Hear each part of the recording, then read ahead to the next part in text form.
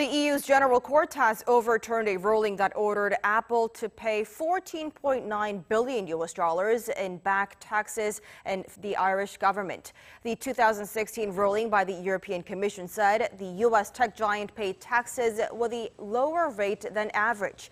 However, the European Commission could not prove that the Irish government was giving an illegal tax advantage to Apple. The Irish government says it has been clear that Apple got no special treatment and followed Ireland's normal tax regulations. The decision could still be appealed within the next 14 days at the EU Supreme Court.